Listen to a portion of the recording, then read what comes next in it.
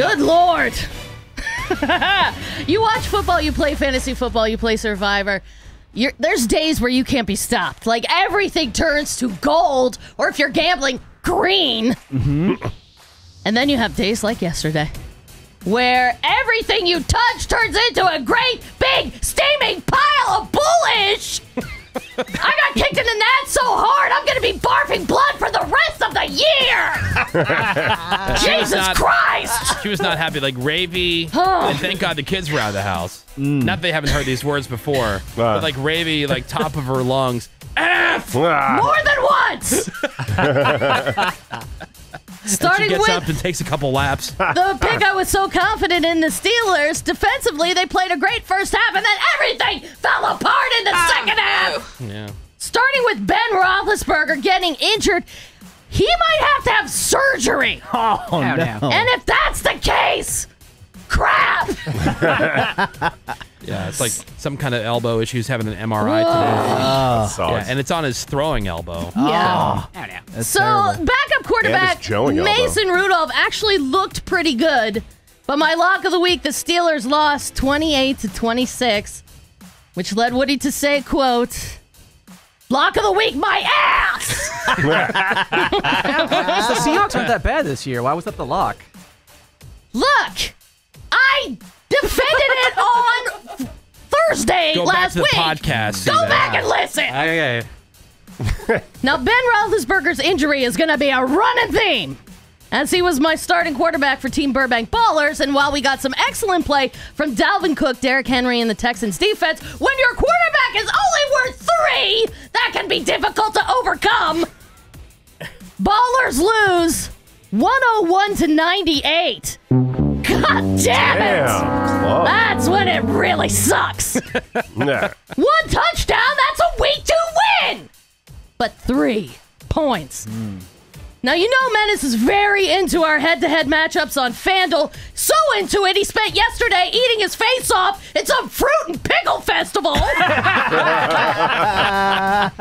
while my FanDuel quarterback, Ben Roethlisberger, was nursing his elbow on the sideline. I want to hear more about this festival. On FanDuel, he was only worth 3.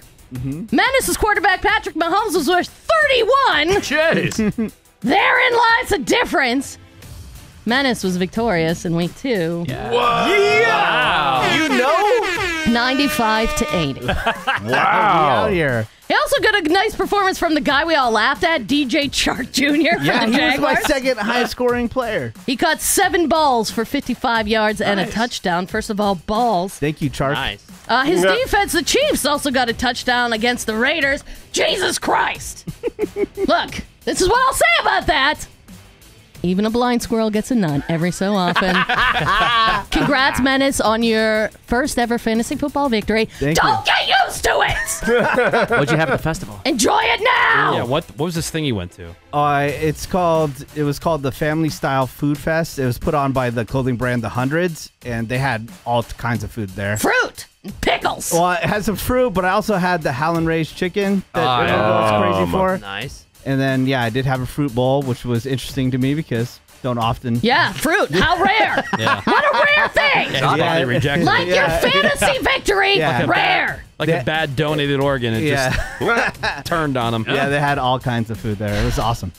It was good. But yeah, and then I got home and I go, oh, I won.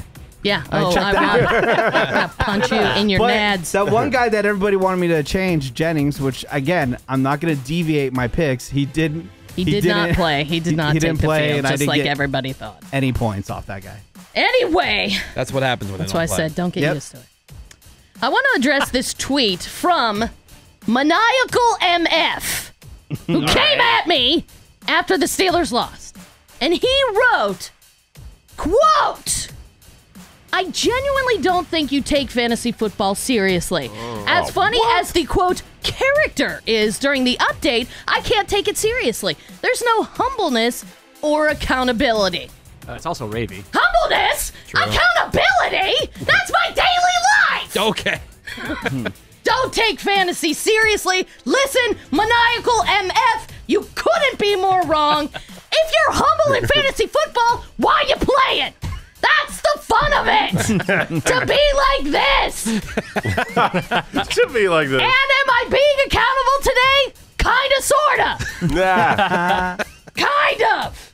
Suck on that, maniacal MF. I take it seriously, and no, I'm not humble, and I'm kind of accountable. Congrats, Menace, whatever. Thank you, Whatever. Ravey. Well, there's the fantasy update. I can't wait to play again.